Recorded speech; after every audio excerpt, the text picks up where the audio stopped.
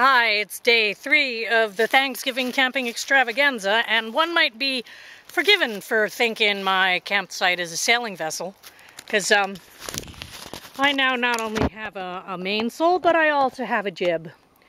I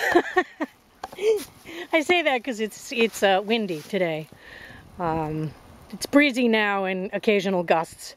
This small shelter I put up this morning because tonight it's going to get cold and rainy and change over to snow, and that's reflecting shelter for my fire.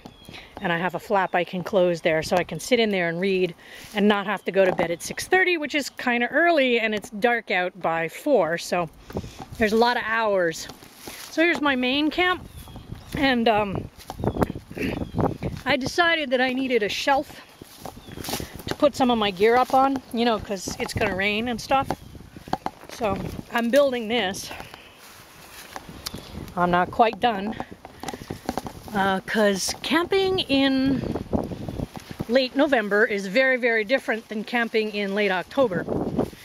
The main difference is you got to keep a fire going a lot more of the time, as in, all of the time. Because I think I mentioned it's been pretty cold out, and today it's warm.